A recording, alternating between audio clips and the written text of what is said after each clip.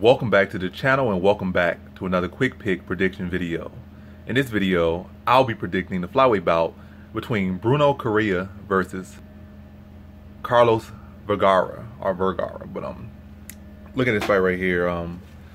Flat out, like, just to get to the my first thing that stands out for me is level of competition.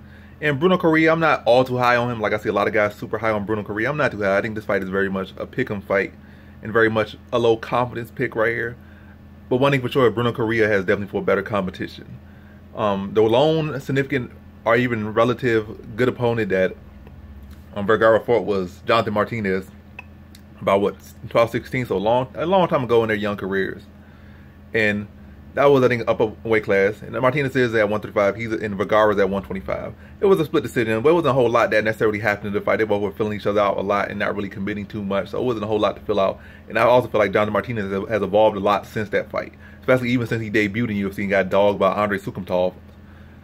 He evolved a lot since that fight. So the him that fought Vergara is not the same fight. You can see a lot of the same things, but he definitely has sharpened up a lot and added a lot to his arsenal, a lot to his skill, and a lot more experience. So it's not like you fought that guy that is there today. Like, you haven't fought that version of him or even close to that version of him. You fought like prototype to the man that he is today. So it's not really a whole lot to draw on. And when I'm looking at Vergara, like, he has some good, decent boxing, like some good, maybe one or two basic fundamental boxing, like a good little check hook. But the good thing is he could do good counter hooks with the left or right hand, the lead or backhand. So that's one good thing about him. I think that the best thing that's most effective from him is his kicks, like especially his kick to the body. Very sneaky with that and has been able to land that like consistently on everybody. So that's one thing about him. We're going against Bruno Correa. Correa's real good with kicks.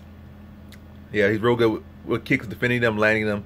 Been in there with better guys. I think the better BJJ.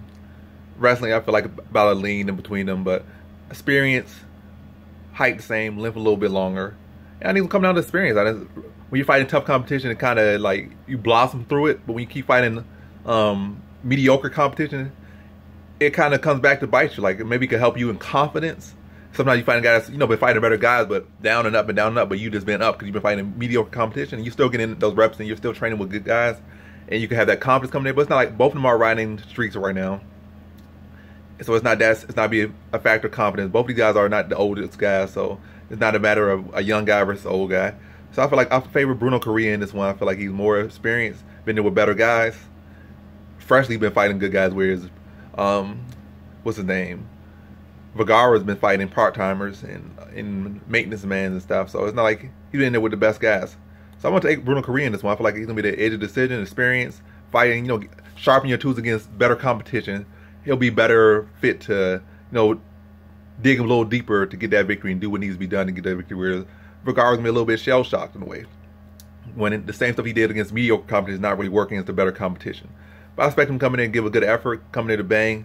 But I expect Correa just to be a little bit, a lot sharper. But those little margins be the things that determine who wins the fight. So I feel like he'll be able to address the kicks of Vergara. Vergara got some decent hands at times, but nothing really right home about. So I feel like if he can address that kick, he can beat Vergara. And I think he will be able to address the kicks, control the grappling.